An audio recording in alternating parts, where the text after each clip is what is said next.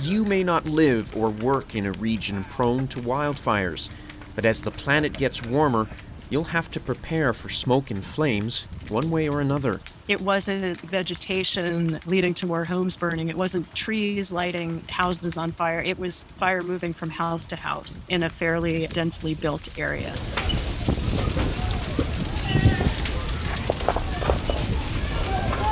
Erica Fleischman is a wildfire and climate change expert at Oregon State University. She says flare-ups are becoming more common and increasingly intense, resulting in far-reaching disruptions to security, the supply chain, and health. So if people can't go back home, you basically have not just the community that was hit by the climate-related disaster, but you have strains that carry over to other communities. We'll examine what you need to do to prepare your team for the direct and indirect impacts of wildfires. How do you get information out to a lot of people and then manage the distribution of those people in the event of an emergency? We'll also look at 3 factors to keep in mind when assessing the threat of global warming and why the most powerful military in the world considers climate change to be a huge security risk.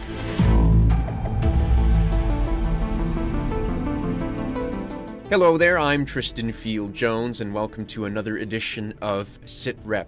Erica Fleischman joins us now. And Erica, tell us a little bit about yourself and the work you do before we really dig into this topic. Yeah, thanks very much for the opportunity to talk with you.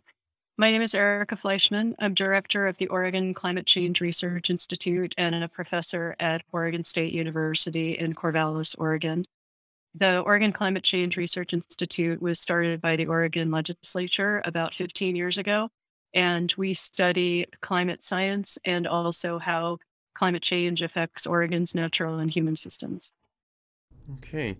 We have a lot of people who may be listening to this wondering, okay, why exactly are we talking to a wildfire and climate change expert on a security podcast? We're going to connect those dots very shortly, because there are a lot of commonalities, if you will, between those two subjects, because increasingly people are treating climate change and specifically wildfires as a security threat. But let's just cover some of the basics here real quick. Erica, when it comes to wildfires, what have you done in terms of study surrounding that particular disaster, and what have you noticed over your career doing so? Yeah, well, a lot of people are studying this. And so what OCRI, the Oregon Climate Change Research Institute, tries to do is to pull together the emerging science and expertise. Some of that is traditional knowledge, some of that is more Western science, to try to understand how fire patterns are changing and how that affects people and nature. And obviously those are pretty strongly connected. And much of what we do is applicable to a larger area. So we don't stop at the Oregon border. A lot of what I could say about wildfire in Oregon is applicable across much of the Western United States and in a lot of dry regions around the world, in Australia, in Spain, and along the Mediterranean coast. And so the types of changes that we're seeing across the Western United States, and to some extent other regions of the United States, are not isolated. One thing to keep in mind is that any changes in wildfire are affected by and occurring against a backdrop of where people are living and what people are doing. So we often think about wildfire as being driven by, you have to have a spark for a fire to start, and where people are affects sparks because people create sparks, and then having vegetation that is relatively flammable. And in many cases, wind is also a really big contributor to a fire spreading, and to the extent to which a fire can be contained if humans want to contain it. So in general, across much of the Western United States, and again, other areas, fires are becoming more frequent and they are becoming larger. Yeah.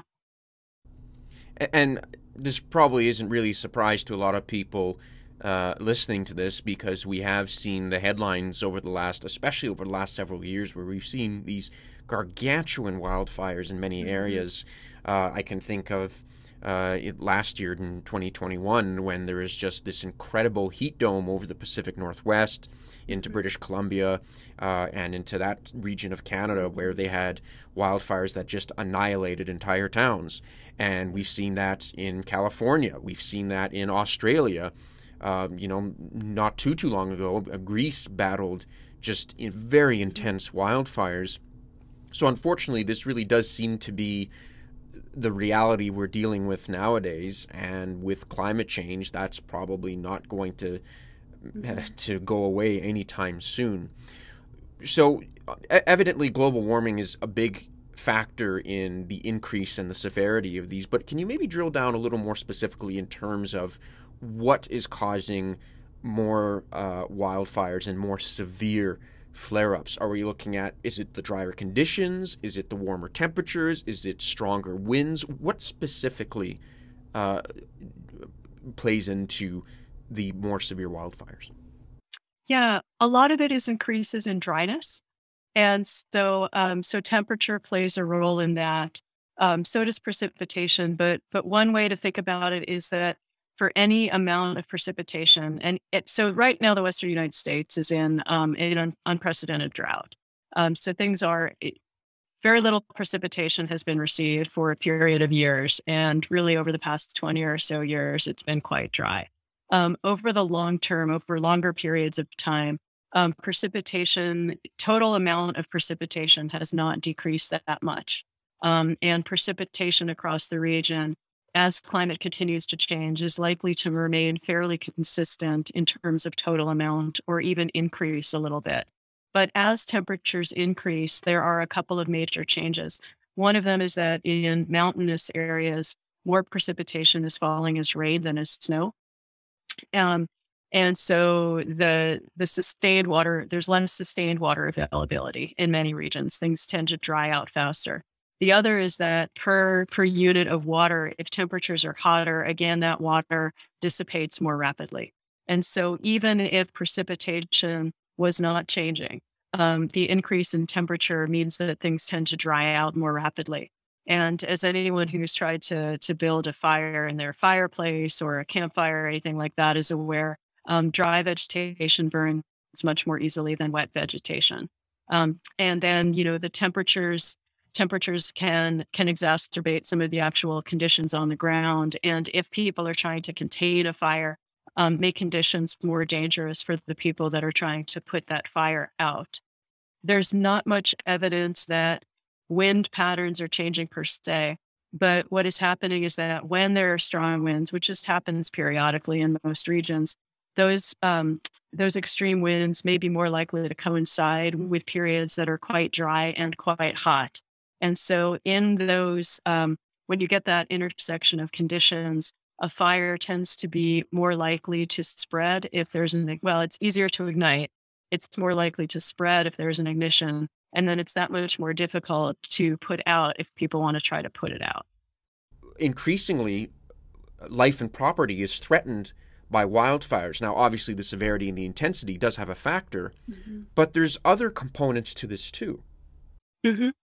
Yeah, there are more people in the world than there used to be, and so the population is still growing, and that has an effect on most things that we would consider natural disasters, or the extent to which an extreme event becomes a disaster for people. Humans are expanding into places where traditionally humans didn't live.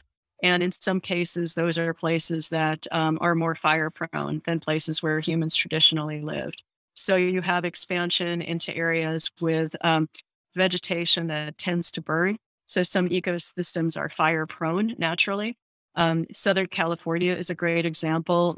Much of the vegetation in the Los Angeles area and the San Diego area it evolved to burn relatively frequently. So people are building in those areas and they have a high likelihood of fire.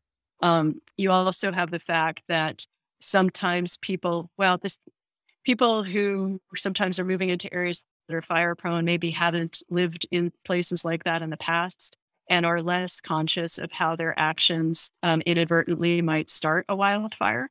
They also might be less aware of ways that they can prepare their home their property, their community, what have you, to be resilient to wildfire. So you have an intersection of human knowledge, um, of people living in places where they didn't always live, and fire likelihood changing in general. And of course, Erica, I mean, those areas you mentioned are beautiful. People want Hmm. to live there. I mean, it's not difficult to see why we're expanding into these regions. When we look at the threat to property, I think that right there is a connection because, if you're in an area that has more people or some people, period, when no one used to live there, Hmm. suddenly that property is at risk pretty much regardless of what you do because, wildfires have happened for eons and eons. That's never going to change. But what hasn't happened for eons and eons is having human beings in these prone regions. So if we look at the property angle of this for just a second, Hmm. what needs to be considered as more people move into these regions? Risk tolerance is a big one, ensuring that people are aware of this. Um, the, I mean, a lot of things are being discussed. There are no easy answers to this. The insurance sector, at least in some areas, is increasingly aware of their financial losses. And so, in some regions, especially, I'm aware of in California, it's becoming more difficult to get fire insurance. And so, whether that is going to affect uh, where things develop and how they develop, is an open question. Um, there are questions that are open ended right now. I think about whether building codes are going to change, whether from the insurance sector or from municipalities or anything else. So, to some extent, buildings can be made more fire resistant. Obviously, it costs money to do that, and that may or may not be desirable for some people. It also may or may not be feasible for some people. As the cost of housing increases and the cost of insurance increases, obviously the people who have the financial ability to live in certain places or to be housed, period, is changing. And there's also the fact that in some areas, what we're seeing more in recent years is fires that destroy a lot of homes, and in some cases, unfortunately, lead to human mortality, are occurring in places that really are fairly dense housing developments, where traditionally one would not have expected these types of extraordinary fires. So, the recent fire, the Marshall Fire in Colorado, basically went through a housing development. There are similar cases in California and Oregon in recent years where these were not really what one would traditionally consider what sometimes is called the wildland urban interface, which I can kind of caricature as people living in little houses in the woods. I mean, these are fairly dense suburban areas where it wasn't vegetation, leading to more homes burning. It wasn't trees lighting houses on fire. It was fire moving from house to house in a fairly densely built area. So obviously something started from outside the area, but these weren't forest fires or brush fires. These were basically city fires. And that is unfortunately also becoming more common. Let's keep that in mind as we look at the security aspect of this because I think back to my high school days and I grew up on the Canadian prairies and I know a lot of high schools had tornado drills because Mhm. tornadoes were a significant threat during, part of the school year anyway. I can think of some places that would have hurricane drills, right? Mhm. Like these precautions for natural disasters.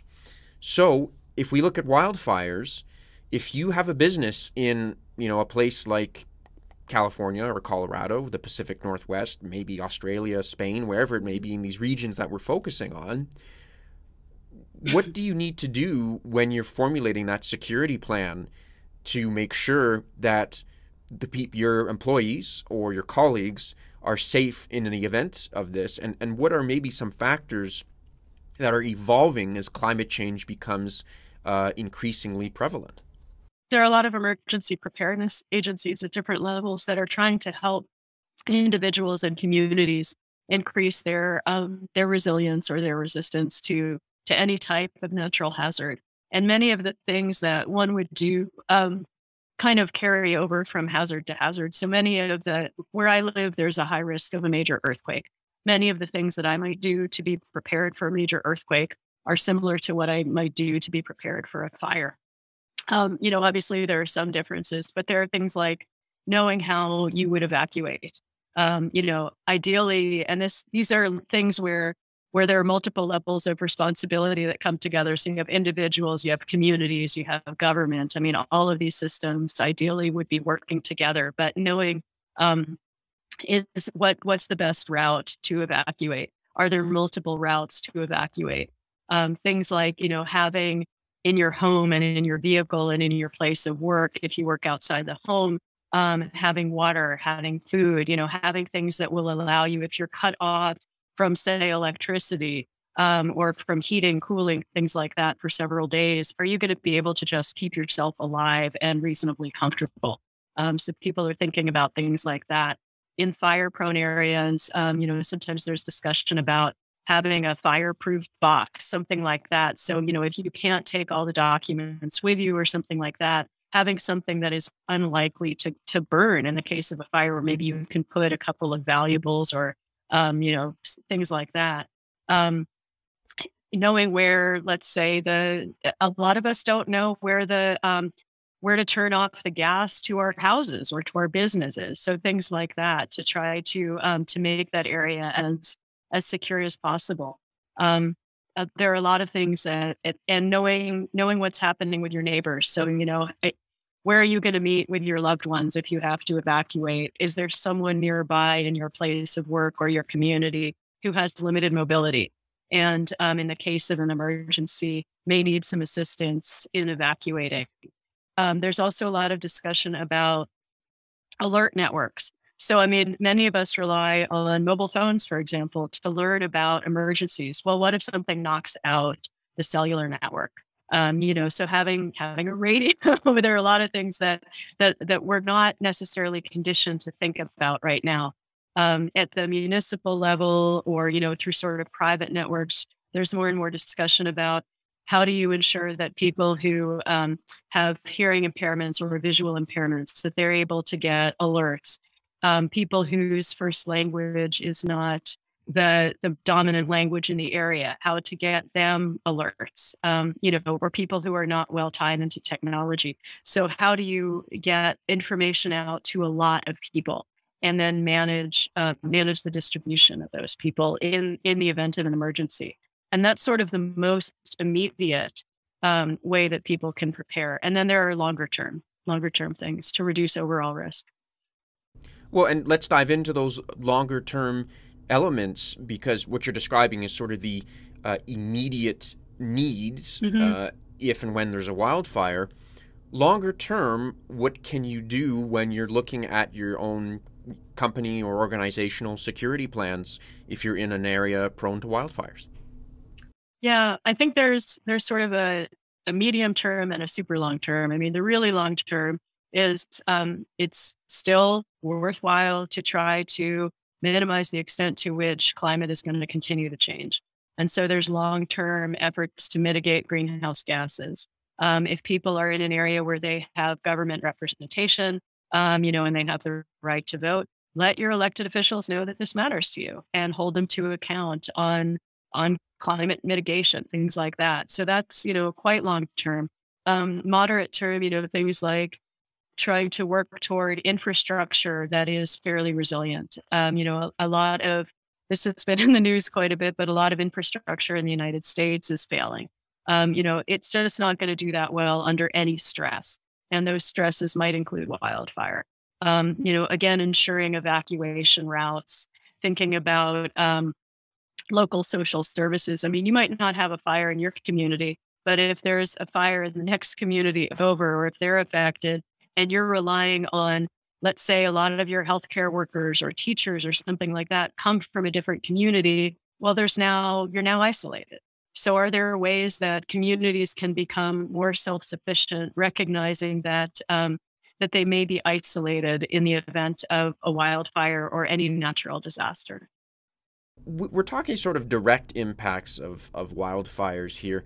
What are maybe some indirect elements of this that people don't consider? You touched on it a little bit, where if there's a fire in a community that's maybe not even a neighboring community, maybe, several are in a separate region altogether, how that could potentially affect another part of the country or province or state or what have you, because we are so interconnected nowadays. But what would be some other indirect risks that evolve from wildfires that impact a much broader population? Yeah, there are quite a few. To name a couple, smoke. People are becoming much more aware of the effects of smoke, and so for people that have um, compromised respiratory systems or circulatory systems, or any array of uh, compromised health, wildfire smoke, sometimes from quite far away, can have negative health outcomes. There's more and more work on the extent to which smoke exposure is affecting embryos, so basically affecting prenatal health, that and can have quite long-term effects. That happens with other animals too. So there are effects on livestock. So there are long-term health effects of smoke, and then there are economic effects. And all of these obviously can interact, but um, there are some data and a lot of anecdotes about people's plans for recreation changing. People saying, for example, I'm not going to go to a national park in this state or this province in August because I'm concerned that it's going to be really smoky and it's not going to be enjoyable. So there are economic effects to the recreation sector. We're becoming more aware in California and Oregon, and I'm sure it's the case further north in Canada too, that wine grape quality is compromised by smoke, and in some cases by ash deposition and things like that. So you can have really wide-ranging economic effects of wildfires through the smoke.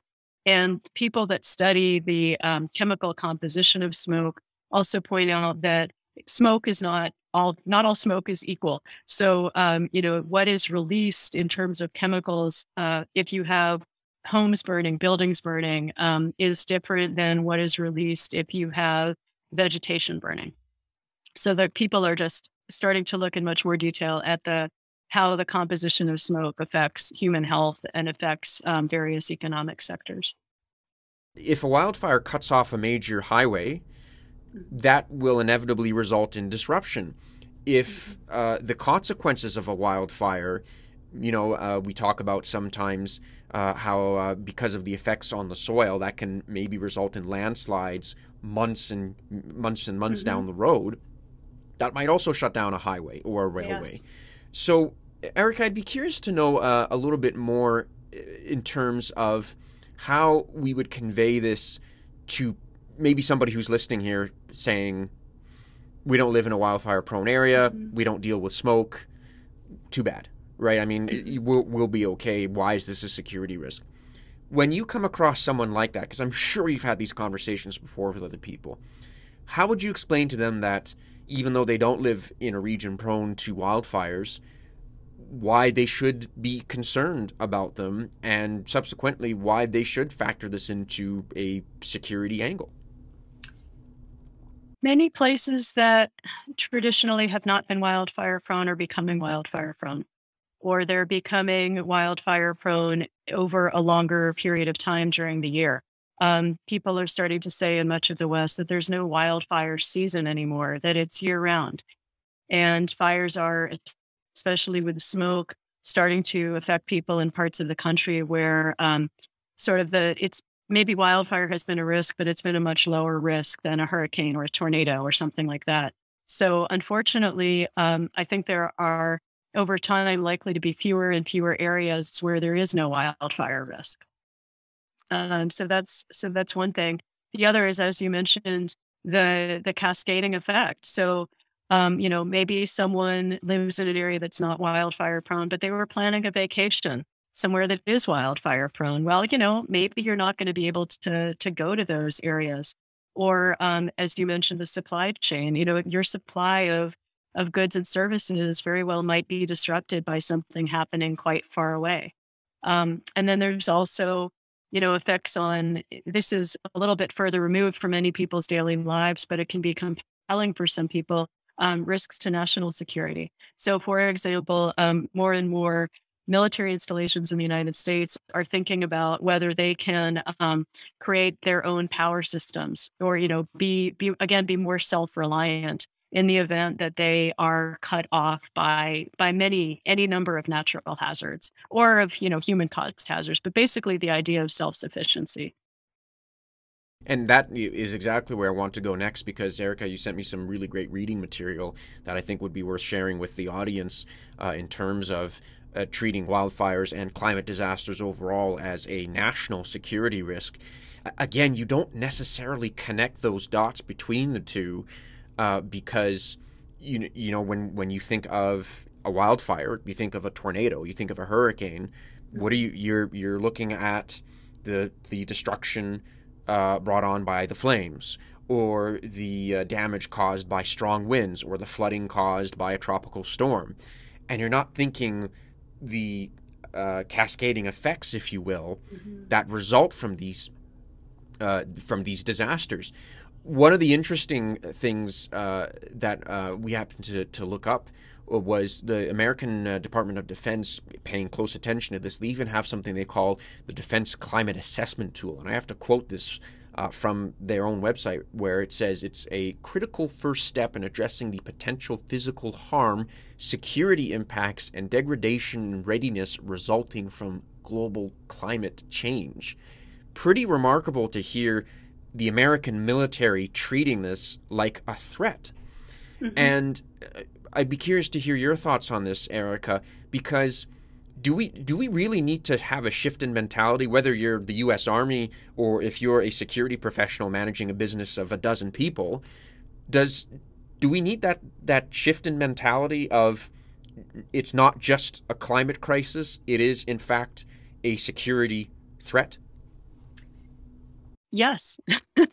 And it's not me saying that, or it's not just me saying that, it's the nation's military leadership saying that. It's, prominent economists saying that. It's people in just about every sector. This is not a political issue. This is affecting people worldwide, whether they would like to recognize it or not. Mm-hmm. One of the interesting things about that tool that the Department of Defense uses, it looks at kind of three components. It calls exposure, sensitivity, and adaptive capacity when it comes to vulnerability. Let's drill down on that a little bit. And again, I'm looking this up and I'm thinking, if you're a corporate security professional, this would probably be a pretty useful guide, especially if you live in an area prone to wildfires. Yeah, and then those three components that you talked about of exposure and sensitivity and adaptive capacity, those are being used in just about every sector. So, the Audubon Society is using those in terms of looking at, how might climate change affect migratory songbirds, and the military is looking at those factors in terms of how might this affect national security. So, really simply put, exposure is sort of what's your likelihood of certain changes occurring in your area or to your sector. So how exposed are you? Just like one might say, how exposed is your skin to frostbite on a cold and windy day? Something like that. Cover up, because otherwise your skin's exposed and the tip of your nose is going to freeze. Sensitivity is kind of how susceptible are you to that? So someone who is frail maybe is more susceptible to a wind chill. To minus 15 wind chill, someone who's frail is going to be more susceptible than someone who is, fairly healthy and fairly robust. So you have that of kind of sensitivity is sometimes called vulnerability. And then adaptive capacity. What resources do you have to a combination of reduce your exposure and reduce your sensitivity? So, is it possible to add more insulation to your home? Is it possible to have some kind to go somewhere else, to get out of the smoky area? Do you have the means to be able to do that? So any combination of factors, or, getting if for your business, getting the types of materials you need from another source if source A is cut off. And all of these interact. I mean, exposure and sensitivity and adaptive capacity are not mutually exclusive. But thinking about these three factors often helps any, individuals, communities, businesses, what have you, kind of look at their risk and think about how to mitigate that risk and trade it off against other factors that they're thinking about. And I can't help but think if the U.S. military considers climate change to be a threat, why don't you? I mean, that's just the way that I look at this. They not too long ago released their first ever climate strategy earlier this year. And again, I'm going to read from this because I think it's pretty remarkable hearing them talk about this, where they say, quote, an increased risk of armed conflict in places where established social orders and populations are disrupted. The risk will rise even more where climate effects compound social instability, reduce access to basic necessities, undermine fragile governments and economies, damage vital infrastructure, and lower agricultural production. Again, to hear the most powerful military in the world address climate change in these terms is really eye-opening. And I'd be curious to hear more of your perspective on this, Erica, but this should be a wake-up call for businesses everywhere, especially if you're a security professional at a large corporation or organization. Yeah, I think what you quoted from recognizes the risks at many different levels. So, there's sort of an immediate risk. So for the military, for example, let's say an installation is along the coast. Well, if you have a storm coming in, it's more difficult for soldiers or, whatever branch of the military to train. And so you're compromising military readiness because it's that much more difficult to train people. You're compromising uses, or the uses of that area are being compromised because, for example, it's underwater or, certain roads are inoperable or anything like that. So you have these local effects. You have more wide-ranging effects when you think about instability. So there's instability in other countries. There's, the potential for deploying people from nation X to nation Y and their risks increasing and kind of spreading resources thinner. There's the potential for sometimes what are called climate migrants, people who are displaced from area X to move into area Y. And we see this, even within relatively small regions of wildfires of, let's say the community next to your community has a lot of displaced people. Well, human tendency is to say, come in, we're going to try to help you. We're going to set up a shelter. We're going to try to give you food, clothes, things like that. Over the longer term, the receiving community can't necessarily double in size overnight. So if people can't go back home, you basically have not just the community that was hit by the climate-related disaster, but you have strains that carry over to other communities. And you can look at that at the national level. So, there's both you're straining a particular place, and you're spreading out those resources more, because people want to help their neighbors and their global neighbors too, by trying to help them in these times. It's just spreading limited resources more thinly. I always like to try and end these episodes with a bit of, not necessarily putting a positive spin on it, if you will, but maybe a bit of advice, something that listeners and viewers can take away from our conversation, because we have identified the problem. We've explained why wildfires and climate change on a bigger scale are security risks.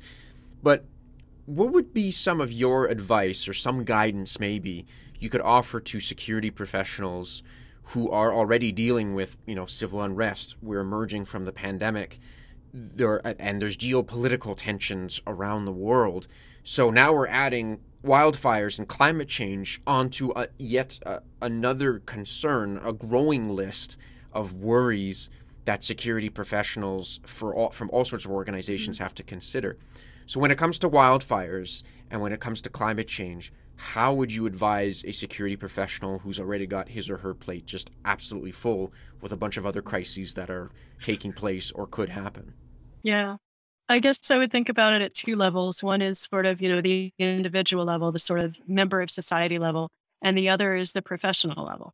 And, as a member of society, there are a lot of things that people can do to try to protect themselves and their loved ones, their communities, their homes. I mean, all of the sort of preparedness things from having a radio to knowing where you might be able to use as an evacuation route to, when you have to replace your roof, replacing it with something that's more fire resistant. So there are those types of things. There's also the fact that security professionals, I mean, they have influence, they have power.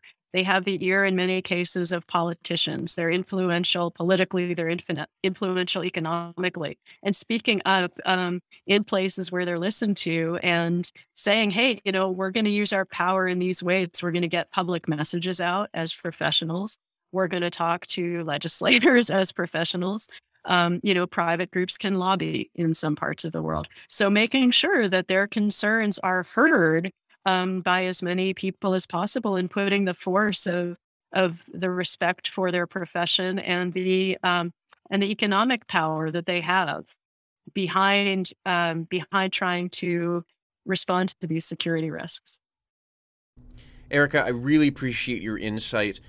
This has been a fantastic conversation, and I think one angle of security risks that maybe more people listening to this are now going to think about in this changing world. If people want to find out maybe more about you, or if you have any resources to direct them to, what would be a good place for them to start? The Oregon Climate Change Research Institute has a website. Use your favorite search engine and find us. Erica Fleischman is the director of the Oregon Climate Change Research Institute and a professor at Oregon State University, joining us on SitRep. I'm Tristan Field-Jones. Thank you for listening to this week's edition of the podcast. If you'd like to get in touch, you can email me at sitrep@samdesk.io or follow us on Twitter @samdeskofficial. Until next time, stay safe out there.